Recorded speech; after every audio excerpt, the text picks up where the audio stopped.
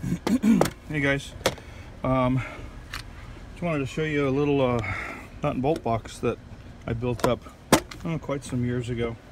It's all stainless because I work in restaurants, mainly boats, yachts, cruise ships, you know, so mainly restaurants and boats. So that's why I do everything in stainless.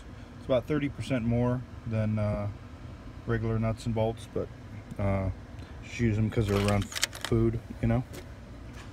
But it's a cool thing. Just used it again today on a evaporator.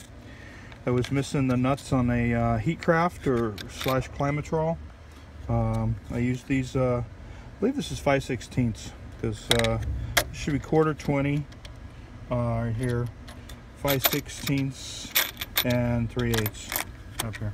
So these, by the way, the Climatrol or Heatcraft, the covers, they're a 5/16 coarse thread.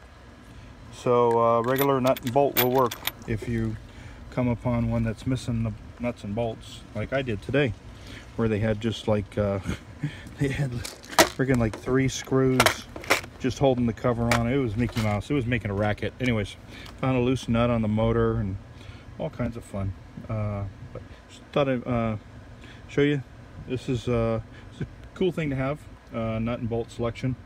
So anyhow, that's it. Click like on the video and subscribe. Thanks for watching. Take care. Bye.